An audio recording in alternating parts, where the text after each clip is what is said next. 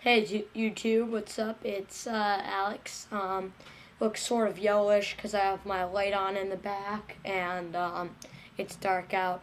But today, or actually same day as I uploaded my 2 other videos, I am going to do a video on iWeb RSS Blog Feed to put on your website. So first we open up iWeb here.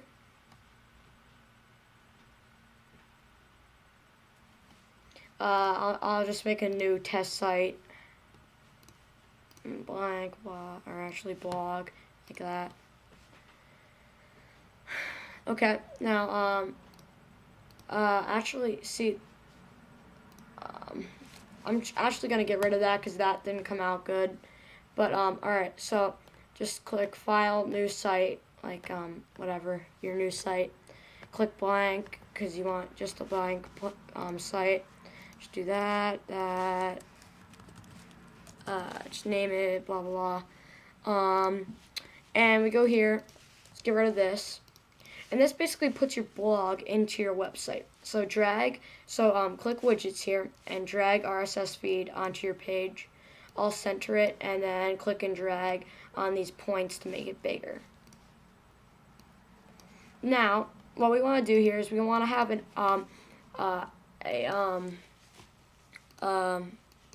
thing for like you want to have a account for Blogger. It's a blog hosting service, and I'm just going to sign in. You have to sign up, but I'm going to sign in here like this.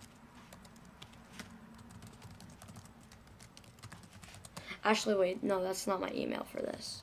Use my other email. Alright, I'm gonna put this in. That's not my right password. This thing gets so annoying. Sorry. Alright, there we go. Alright, once you're in your blog, just wait till it opens up.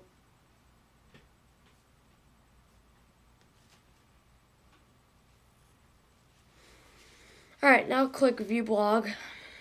And now, if you have the new version of Safari, you click RSS and DJ Fret's blog, or whatever the name of your blog is, RSS.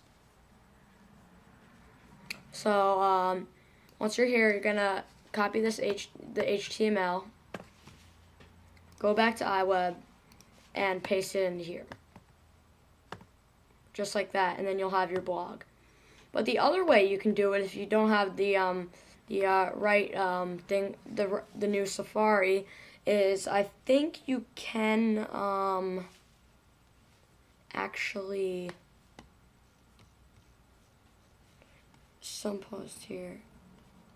Yeah, you can do you can scroll down to the bottom and say subscribe to post Adam, and then you can copy and paste that in. So that's basically how you do it. And then you can edit this, like article length and number of entries, photo size, and stuff, and your layout. Like I can go like that. It would make it like that, but that doesn't look so good. So I can just make it like that.